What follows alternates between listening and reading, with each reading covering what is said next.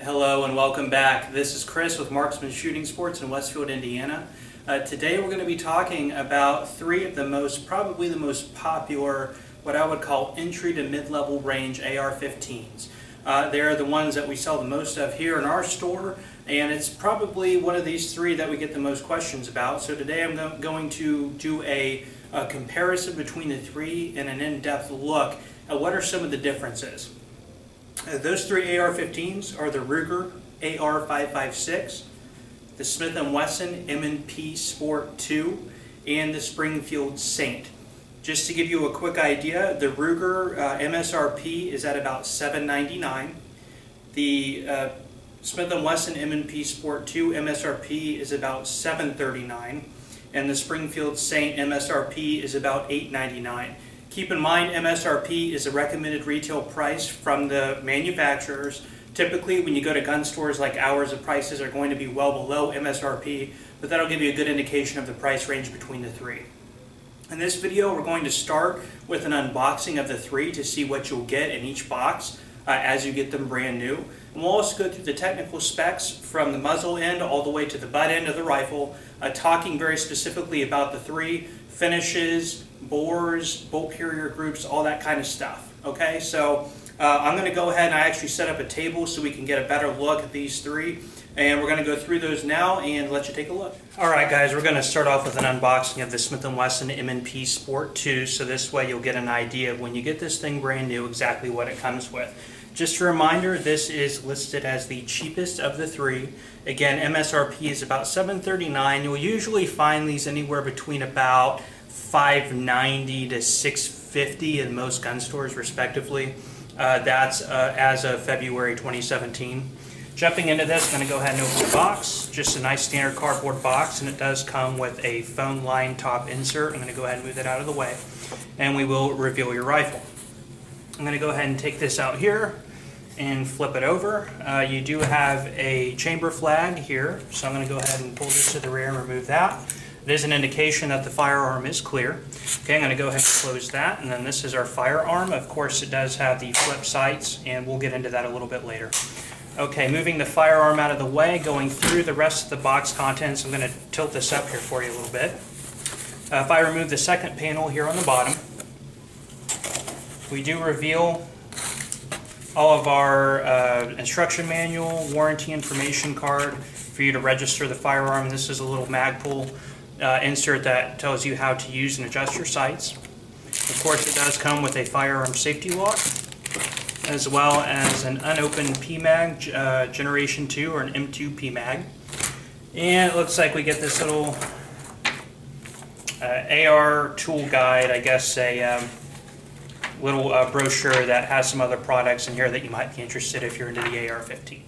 Moving on, we do have now the Ruger AR-556, again kind of the going up in price. MSRP on these is $799. It's typical that you will find them in more of the $650-ish price range, plus or minus depending on your area. Of course, as of February 2017. I'm going to go ahead and break this one open. It does have a standard cardboard box. We do have a thicker foam top panel. Okay, I'm going to move that out of the way. And here we will find the rifle, and we do have a plastic sleeve over the barrel end. I'm going to go ahead and remove the rifle. This also comes with a chamber flag here. I'm going to go ahead and remove that.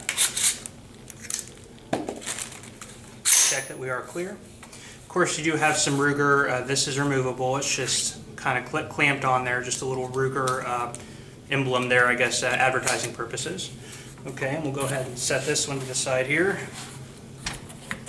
Okay, you do also have your Ruger instruction manual and your warranty information documentation here in this manual. This one comes also with a PMAG Generation 2, just like the Smith & Wesson did. Okay. Coming on over here, we do have our gun safety lock as well. And this does come with an AR-15 sight adjustment tool. Okay, I don't believe there's anything under the foam here. There is not, so that's everything that will come with the AR-556 out of the box. Now moving along to the Springfield Saint. You will notice it does come in a very nice hard case, definitely an upgrade from the M&P and from the Ruger. Really nice packaging, really nice carry case. It does have metallic latching locks here that we can go ahead and open. Just a reminder, MSRP on these is about $900, but you'll usually find them between about $830 and $950 respectively, depending on your area. Again, that's as of February of 2017. This, as of now, has just released and hit the market, so the prices might be a little bit higher now than they are going to be, a couple years from now. Go ahead and open this one up. Inside, you'll find a lot of the same types of contents you found in the others. So we'll start over here with the firearm. Okay, it does come with advertising information here and a nice little red Saint rubber band here that you can pull off the front or just cut with scissors.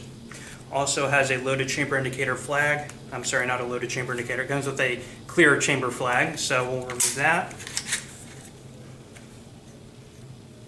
It's in there pretty tight.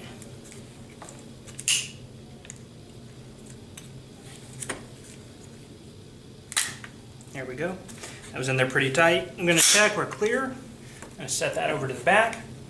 This does come with a Generation 3 PMAG. Remember, the others came with a Generation 2, so it's a little bit of an upgrade there. It does come with your instruction and warranty information booklet here. Don't believe there's anything under the foam other than a gun oil extreme duty lubricant little sample packet here. And of course we do have a gun safety lock just like we saw in the others. Okay, now I do have all three rifles out of the boxes. Again, M&P15 Sport here at the top, the Ruger AR-556 here in the middle, and the new Springfield Saint here down at the bottom. Now I'm going to start at the barrel end and work my way to the rear and do an in-depth difference or comparison between each of these three AR-15 platforms. Alright, we're going to take a look now at the barrels, just looking in this area here, and I do have you zoomed in. Again, Saint here at the bottom, AR-556 in the middle, and then the M&P15 Sport here on the top. So again, Saint is a 1 in 8 twist. The Ruger AR-556 is also a 1 in 8 twist. And the Smith & Wesson M&P Sport 2 travels at a 1 in 9 twist. So the original Sport was also a 1 in 8. Smith & Wesson decided to go to a 1 in 9 on the Sport 2. Not exactly why they did that. Not exactly sure why they did that, but they did nonetheless. A 1 in 8 or a 1 in 9 twist is really optimal for most of your basic off-the-shelf 5.56 or 223 ammunition, which is going to be usually at about 55 grain. Okay, so that's basically the developers conceived, obviously, that the potential purchaser would be wanting to use a standard weight ammunition that's most available and the cheapest. Okay, now we've moved up here into the sights. So all three systems utilize a fixed front post and gas block setup. Basically, you can see AR-15s where this front sight post is gone, you just have a flat gas block. A lot of people, one of their main reasons that they stray away from going with one of these platforms is if you're interested in running an optic, like a long-range optic, on a 16-inch barrel platform. I don't necessarily say that there's a huge use for that, but there are a lot of people who want to do that, and it's totally fine. The front sight base can get in your way if you're not using a riser to elevate your scope, which means you'd also need a cheek riser to elevate your cheek weld to be able to kind of align your eye with that raised up optic. If that's not a concern for you, then that's not really a huge issue. On these three sight bases, of course, the front sight bases on all three are elevation adjustable by raising and lowering the post using a sight tool, which we know comes with the Ruger. You do not get one with either of these two, the the M&P15 Sport or the Saint, but they can be purchased relatively inexpensively on the internet. Moving down here, you do have, of course, a bayonet lug on all three. If you're interested in running a bayonet on your firearm, that's more power to you. That option is there for you. Okay, now we're going to move on back to the handguards. First of all of these are a 16-inch barrel, and these two utilize a carbine length gas tube. This one actually uses a mid-length gas tube, the Saint does. Doesn't really mean a whole lot in terms of performance necessarily. Does give you a shorter profile up here on the barrel other than back here on and that's probably out of frame. but you do get a little bit of a shorter profile because the side is moved forward just a little bit. Kind of a sleeker look, and it gives you a longer handguard and a longer gas tube, just to give you a little bit more, options, or a little bit more room to put your hand. So that's kind of cool if that's something you're into. The handguards in general, these are a nylon plastic standard A2 style, not really like a AR-15, a little bit much thinner actually than what you'd get like on a military rifle. So a lot thinner, a lot lighter, not as bulky, which to some people is a good thing. Obviously, I'm sure it's cheaper for them to manufacture, so that's why they throw these on here. Easy to replace though. Your M&P15 uses a standard delta ring that's under spring tension, so you can just push that to the rear. You probably might need a tool to help you with that, but not necessarily a necessity if you don't have one. Pull this to the rear, pop these off, throw on a carbine length quad rail or anything else. Very easy to customize, not a huge deal. You do get, basically there's really no heat shielding in here, so this could kind of warm up on you, but actually I've shot one of these, a couple hundred rounds, and the heat never really became an issue. Same thing here, same style here, and very easy. One cool feature, again, this is Ruger being a little bit innovative, is they did add a screw, so this delta ring here, instead of being under screw tension, under spring tension, can actually just screw off here. So you can see I can just start unscrewing that. You can unscrew it to the rear, pop your forward hand grips off, pop on a new set, a quad rail, whatever you want to do. Again, anything standard carbine length, will just fit right on there, and then you're ready to go. So pretty cool, pretty standard, but again, easy to change out if you want. Now the Saint changed things up a little bit. This is a Bravo company, or a BCM key mod rail. BCM, this is known as the PKMT rail system that they have. Again, standard delta ring under spring tension. If you want to replace this, you'll have to remove that to the rear. Keep in mind this is now a mid-length handguard, so if you want to replace that, you will need a mid-length.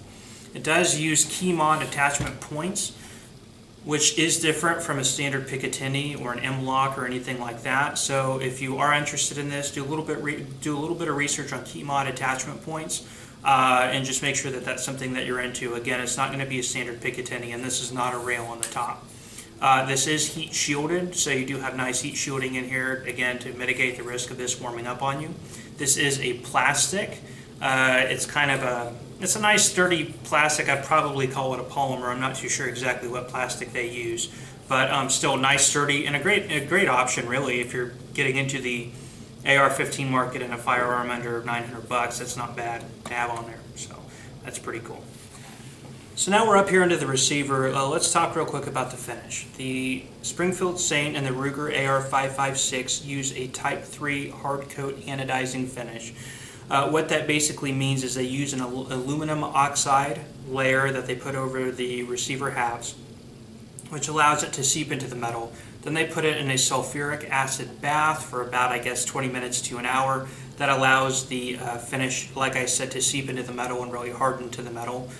Going to give you, it's actually a really good way of giving you a really long-lasting finish. It doesn't scratch very easily and is very impervious to corrosion. It's a type of finish that's mainly used on softer metals and aluminum alloys, which, by the way, that leads us into the construction of these as an aluminum alloy. Same with the M&P15 Sport. The M&P15 Sport, Smith & Wesson has a different term for it. I actually have it written down. They call it an Armalite finish, and I did some research on what exactly that meant, and what I gathered was, and by the way, Smith & Wesson's a little bit secretive of their terminology and about finding information, so I actually kind of had to dig deep into the Smith & Wesson forum. I found some people talking about that. It's essentially the same thing. So it's a hard anodized finish. Smith & Wesson just called it something else. Per my research, that's not published anywhere by Smith & Wesson. That's just based on a lot of speculation and people who have said they've called and spoken to Smith & Wesson reps who basically confirmed it's the same thing, just with a different name that they give it for their own marketing purposes. Now I'm going to talk about the pistol grips, and I'm going to start speeding this up a little bit. I think I'm kind of going long on this one. But M&P15 Sport, standard A2 pistol grip. Nothing really fancy about it, kind of a hard plastic. A2 notches here for your middle finger, and then your pinky and your ring finger here. Here's our Ruger pistol grip. Not really an A2, doesn't have that notch here that we saw in the M&P15 Sport. You do have, I'm going to flip this over here, your Ruger trademarks. Again, this is just Ruger kind of stylizing, making it a little bit different than everybody else, giving it their kind of Ruger twist on it. And again, putting their logo right down here again. Here we have the Saint. This is a Bravo company grip. Really, really nice and comfortable with this nice texturing here. Again, one difference is down here on the bottom there is a trap door which can open, and you can put, you know, different things in here for storage, batteries for your optic, anything else you want, your tactical Skittles or whatever. Anyway, that's just a good little feature to have. Why not? Now we're going to take a look at the triggers. The Saint does have a nickel boron and polished trigger. As you can see, it's kind of shiny and metallic, which you don't typically see on standard AR-15s, which usually utilize the A2 trigger. A nickel boron is a type of finishing technique. It's not like using paint or a Duracoat, but it's actually a metallic, what do I want to say, an enzyme, or it's a coating, it's a metallic coating. And again, I'm not a scientist, so please forgive me on that terminology here. But what it basically does is, as it interferes with other metallic surfaces, because it is a nicely polished metallic surface essentially, it gives a nicer transition and smoother kind of a transition between the material that it's interfacing with. It basically means it's a lot smoother, moves a lot smoother, more impervious to grime and like carbon buildup as you're shooting the firearm. It's going to make a massive difference, probably not hugely noticeable unless you're putting a lot of rounds through it, but definitely still an awesome feature to have, and will definitely do nothing but help you in your trigger pull. The Smith & Wesson M&P Sport utilizes a standard GI mil-spec trigger, just a two-stage standard trigger. Pull weight on this is going to be anywhere between about 6 to 8 pounds, and there's really no frills or thrills about it. Not much to say other than it's just a standard GI trigger. Now we have the Ruger AR-556. Again, just like the M&P15 Sport, just a two-stage standard GI trigger. Nothing fancy about it. Same kind of trigger you're just going to get in a standard lower parts kit or anything like that. Now we're going to talk about buttstocks. Okay, up here on the top I have the Ruger AR-556, M&P Sport 2, and the Saint. All three utilize a carbine length standard buffer tube, which is mil-spec. All three have a 6-position collapsible stock. Okay. Up here the Ruger, nothing fancy about it. It is an A2 buttstock. Okay. Same here with the Smith & Wesson M&P15 Sport 2, just a 6-position collapsible A2 buttstock. The one nice thing, kind of following the flow of the rest of the Saint, is you do have a really, really nice 6-position Bravo company stock. Really, really solid. Takes a lot of effort to squeeze in that adjustment tab to be able to push it and collapse it. When it's in position, it has a really nice firm hold on it. Again, really, really nice addition, and definitely a really, really nice stock. A little bit wider cheek weld here for you, just a really overall comfortable feel. Now we're going to talk about the sights. Here we have the Springfield Saint. It does come with a flip and locking rear sight, so I do have to push a button on the other side to unlock it, to fold it. But if I want to raise the sight, all I need to do is grab it and pull it up, and it locks and clicks into place. On this side we do have a windage adjustable knob, which can obviously turn left or right to bring your windage left or right. Of course your elevation is adjusted on the front post. This is a Springfield made sight. On the back, and try and get this in camera here for you. We do have notches along the bottom for your windage adjustments. And we also have a 100-yard and a 200-yard sight aperture. Ghost ring sight, or peep sight is what I should say. You have a wider aperture here and a smaller aperture sight here. Okay, here I do have the Smith & Wesson M&P15 Sport 2. These also have a folding sight. Folded to the rear, it locks into place. I can push on a tab here to raise my sights, or there is a tab on either side I can depress to raise my sights as well. I do have a windage adjustment knob here, which changes your windage adjustments. Obviously your elevation is controlled by raising and lowering the front post. On the back I do have notches down here for gauging my windage adjustments. Also, this aperture here, and I'm going to try and do this kind of stiff. There we go. So this aperture, as you can see, that can fold down out of the way, giving you a larger aperture if that's folded down, or I can close it, giving myself a smaller aperture. These are imbus sights made by Magpul. Here on the Ruger, I also have a flip sight. I can fold that down and lock into place. There is a button on this side that I push to raise my sights. This is a Ruger made sight. It does have windage adjustment knob here and notches on the rear to mark my windage adjustments. Of course, elevation is changed on the front post. Now we're finally going to end up on the bolt carrier groups. I have the Saint here, the Ruger AR-556 here in the middle, and I have the Smith & Wesson M&P15 Sport Bolt Carrier Group on the top. Starting down here with the Saint, you do have a really nice Springfield Armory logo here, which you will see through the ejection port when the bolt is closed. Just a nice touch. This is an M16 bolt carrier group. Now, people say, why do you want an M16 bolt carrier group and a semi-automatic AR-15? Well, an M16 bolt carrier group is a little bit heavier, so you do get a nicer transition and movement. That extra weight helps drive through debris and carbon buildup in the receiver, giving you a little bit of that extra reliability. These are not M16 bolt carrier groups. In fact, you can see some of Ruger's stylizing kind of these squared off edges here on the bolt carrier group, kind of just a little touch that Ruger added. And of course the M&P15 Sport 2 is just your standard no frills, no thrills bolt carrier group. Now the Springfield Saint and the Ruger AR-556 bolt carrier groups are magnet particle inspected. That is nice because a magnet particle inspection, I'll basically go over that briefly, not to get too technical. But it is a form of inspection of a metal part in which an electric current called a flux is put through the part.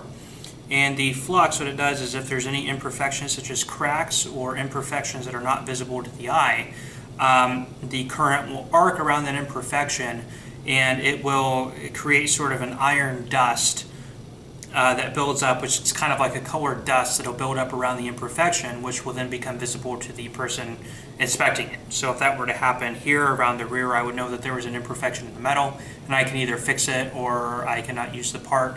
Just a nice added test just to kind of give to the overall rigidity. We know that if it passes the inspection that there's no microscopic imperfections found inside the bolt carrier group. I don't know if Smith & Wesson bolt carrier groups undergo the same test. I looked and I cannot find that answer, so if you know that answer, go ahead and put that in the comments. Coming up here to the M&P15 Sport 2 BCG as well as the BCG of the AR-556, they are chrome plated. That would be the bolt carriers, the bolts, and the firing pins. Again, any type of chrome plating or chrome lining will increase the overall resistance to corrosion, which could start to build up inside your firearm. I searched, I'm not too sure if the Springfield Armory is also chrome plated or chrome lined. Again, if anybody knows that, please put that in the comment section. I would appreciate it. Well, that's about it. Thank you all for checking in with us. Hopefully that answered a lot of questions, and it will make it a little bit easier for you to make that decision of exactly which one will fit into your needs as you get into your first, maybe your first AR-15, or if not your first, maybe your second AR-15. Anyway, if you have any questions, please reach out to us on Facebook or through YouTube. We'd be happy to answer them. Or if there's anything I left out, please just let me know and maybe I can touch on it in another video. Thank you for watching, and please stay tuned for more.